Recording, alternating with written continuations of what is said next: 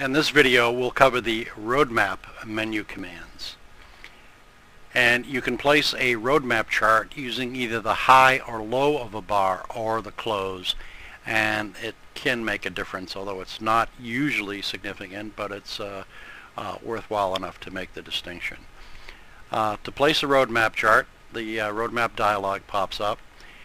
You want to choose a factor, and you can see that the factors represent degrees of change, degrees of a circle, and select one. You select whether it's a grid or a ghost, and we'll explain the difference. In this case we're going to choose grid and apply. You click the apply button, and now you left click on a high or right click on a low.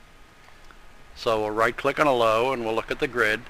If we think we can do it a little better, we'll clear it and click the apply button again, right mouse click the bottom, and okay, we get a decent looking grid, but we'll clear that, exit it, and now we'll try the closes to see what kind of difference we get. 875 worked pretty good.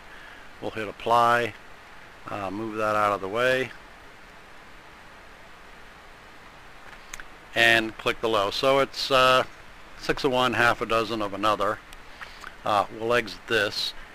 The unique thing about roadmap charts is that you can draw a trend line and parallel lines on any chart with just about any software. But you need at least 2 points to do the trend line.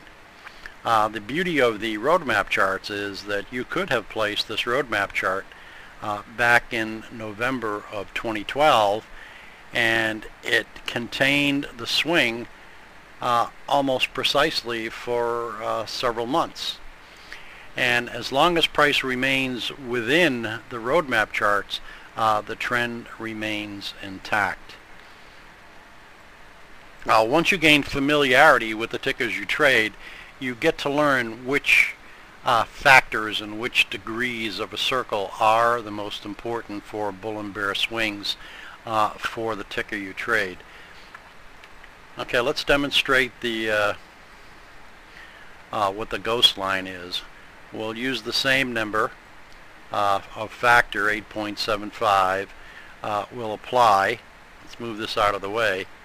And you do ghost lines as the chart fills out within the channels as time progresses, and you use the kind of the ghost lines as a watch.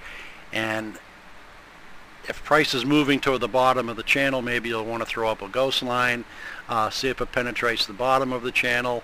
But if it moves up beyond your ghost line, which would be a bear channel if indeed a reversal had occurred, then you get a pretty good indication that the trend is intact, which in the case here it is.